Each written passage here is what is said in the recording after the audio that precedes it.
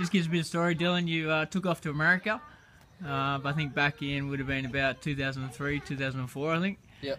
Yeah, about 2005 I went to America and raced there for a while. Turned 18, I wanted to start a new life and came to Australia. Yep. Wanted to get back on the bike and then called up Sean, helped me out with my fitness. How's your performance over in America? Where'd you go on your bike? Yeah, I was pretty good, pretty up there. I was almost #1 in my state in Iowa in C class, my 125, racing 250s and everything. And then I tried to go for the rudders, and I was in 9th position, qualifying position to at the regionals, and ended up blowing up my bike, so that was bumming. That was the last day of the race. So, but I've also raced Ponca City and everything on my 65s and stuff and 85s. Yep. So, yeah, that's And pretty much. you've obviously had a bit of a contact with coaching and training over there. What are we into our second day here? How do you compare this style for training compared to anything you've done or seen over in America? It's a lot different. It's insane.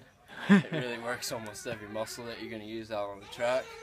Yep. And yeah, it definitely gets your heart rate up there. So. And the style training, do you see that it can replicate how you ride in the race? Like? Oh yeah, definitely.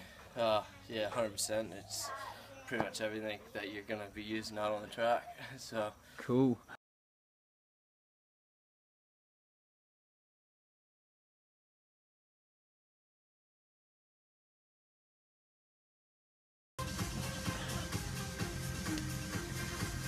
That's it. 5 up, down, each arm.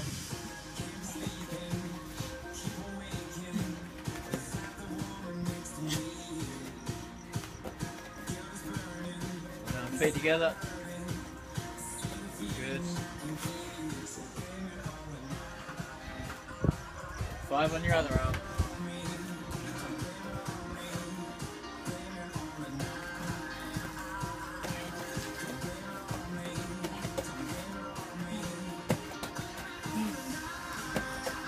Good.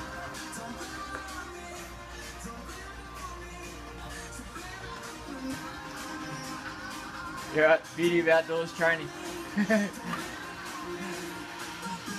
Okay, 3 minutes 10.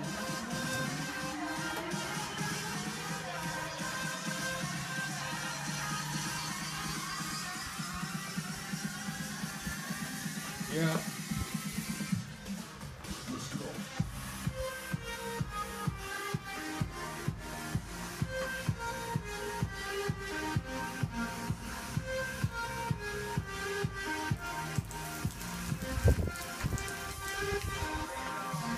Get it all up.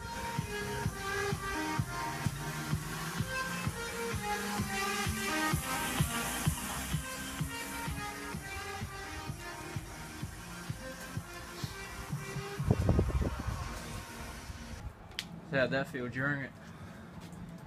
It was tough. It was really tough. Yep. Oh, a lot tougher than I thought, eh? Hey? A lot tougher than I thought. It is